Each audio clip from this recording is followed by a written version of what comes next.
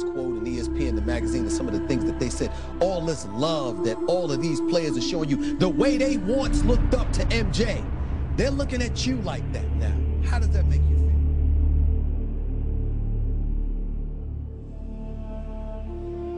You go right at them. And you try to take their will away from them. When you're out there playing basketball, man, that's what you have to do. That's what you try to do. Y'all keep talking about Kobe being the greatest player in the game today. Y'all don't realize that Kobe trying to be arguably the greatest ever.